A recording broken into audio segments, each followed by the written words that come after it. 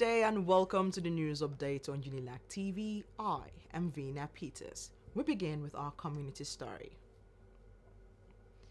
The University of Lagos Safeguarding Unit at the Academic Publishing Center officially began its operations. The center is established to proactively mitigate potential harm and protect vulnerable individuals within the university community. Heading this crucial initiative is Professor Mokwelola Olashakin, the pioneer director of the Safeguarding Center.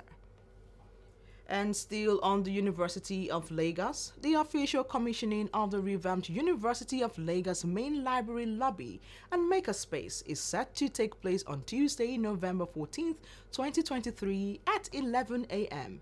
The venue for the event is the main library of the University of Lagos. And moving over to education. In a bid to stop the ever-growing brain drain of the African continent, the World Bank Summit held in Marrakech, Morocco, and attended by various international stakeholders including Nigeria's Minister of Finance, Wale Edun, commends the CEO of the African Heritage Foundation, Dr. Tunde Adetunji's Brain Drain to Brain Gain project. Acknowledging its potential to serve as a crucial mechanism for global unity, lauding the initiative as a means of checks and balances in the increasingly interconnected world, further highlighting the positive potential impact on Africa's developing economy.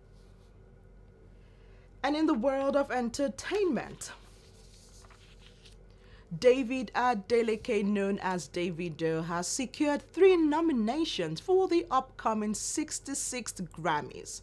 Davido's 4th studio album, Timeless, has earned a spot in the Best Global Music Album category, while his tracks Unavailable and Feel have received nominations in the Best African Music Performance and Best Global Music Performance categories, respectively. Although Davido faces stiff competition in the quest for the Best Global Music Performance Award, where he will contend with his fellow Nigerian artist Burna Boy, as well as other international artists. And that's it on the news update. Many thanks for watching. I am Vina Peters. Enjoy the rest of your day.